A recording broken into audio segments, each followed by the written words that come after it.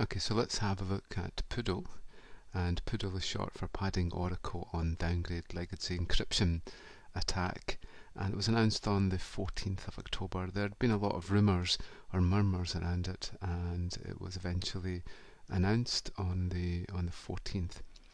And basically the core of it is related to the flaw that was discovered in SSL version 3.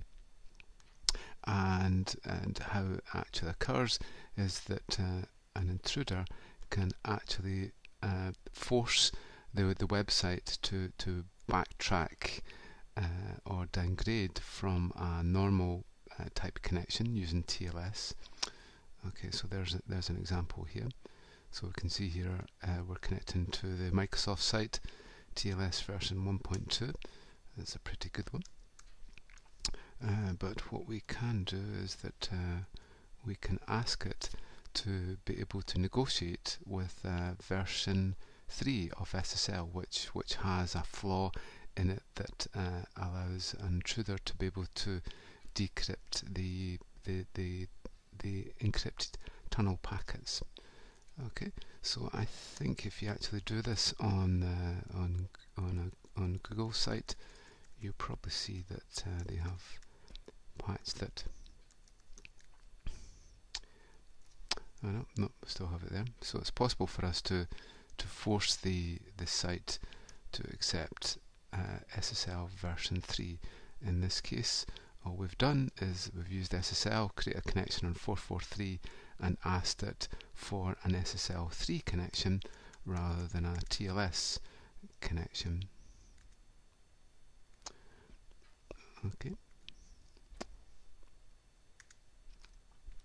Okay, so let's look at some of the basics around SSL and TLS and see if we can see how they're actually used. So basically what we have is that we have application layer protocols, transport, typically TCP, network is IP. So unfortunately those protocols are defined in plain text and can be easily sniffed by an intruder. So SSL sits in between the transport layer, which is where we create sockets, and a network layer. That's the layer that we use to be able to deliver packets over a network. So what we do is we get in between the network layer and the transport layer, and then we redefine our protocols to be sitting on different ports that we connect to. So for HTTP, that's web traffic, we move from port 80 to port 443. And it becomes HTTPS. With SSL, what's happened is it's went through 3 main revisions and then on to 3.1. And with 3.1 we defined that version as TLS 1.0 and then the current versions, as we've just seen, are TLS 1.1 and TLS 1.2. These are the magic little numbers here that actually define the version that we have, and there we go. There's for the data packets captured, there is the version number there. Okay, so if we see 0300 hexadecimal, then that's version 3. Okay, so the way it operates is that we send what's called a TCP SYN to port 443, saying from the client to the server, saying we want a connection, responds back with a SYNAC, and then the client responds back to say it accepts the connection with an ACK. The first thing that we see actually coming through is what's called a client hello. With the client hello, what happens is that the client will actually tell the server which type of encryption it wants to use, and it's up to the server to pick off one of those from there. Okay, so this is an example of our captcha. We can see here are all the cipher suites that it wants to communicate with. AES is what's used for the encryption. RSA is what's used for the passing of the key, as we'll see in a little minute. The server also sends its certificate, and what happens is that the client checks the certificate.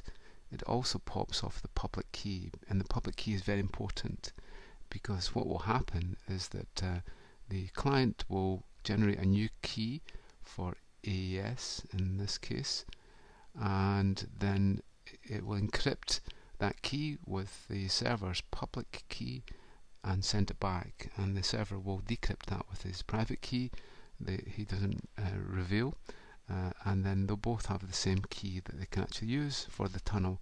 That encryption key is unique every single time they connect. So what happens is that the server responds back saying, well, I quite like this method here, and let's use that one. So this is RSA 3des with SHA at the end of it then. Okay, so once they agree, then it's up to the client to be able to take the session key that's been created. It's going to be created for the tunnel using, in this case, AES, as we've seen. It will take the server's public key and then encrypt it. Sorry, it will take the session key that we create, take the public key and encrypt that, and then send it back. So here we go, there's the encryption key there. That's it getting sent back to the server. After it gets it back, then the tunnel can now begin, because we're now ready to use that encryption key. Okay, so here's an example of what we see when we use our Open SSL Connect onto Google in this case, and then we can actually use this to see all the information, like who signed the certificate. The certificate goes in here. I've just truncated it a little bit, and then what we see, there's the TLS version that we're using here, and there is the cipher that we're going to use. In this case 128-bit AES is used, and RSA, as we've seen, will be used for the key exchange, and then the hashing method is then defined here. This allows us to make sure that the messages haven't been modified in any way. Okay, so this just recaps roughly what happens. Session key encrypted with a public key, that gets sent over, decrypted with a private key. That's why really companies don't want their private key to be released, because obviously they can set up tunnels and identify themselves as that company. In this case, we're not using AES, we're using RC4 and 128-bit SHA. Okay, so that shows just another example there with that's the different versions of the cipher it wants to communicate with, and the server is just picking off this one here.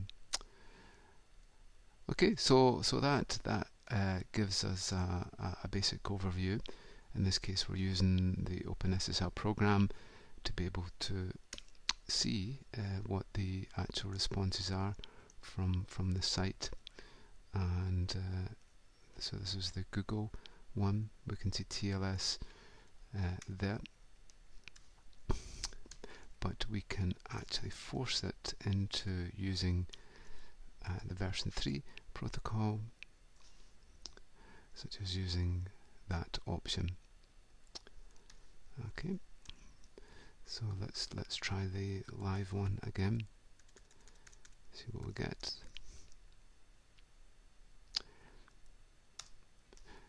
Okay, so that provides you now with an overview of the POODLE vulnerability.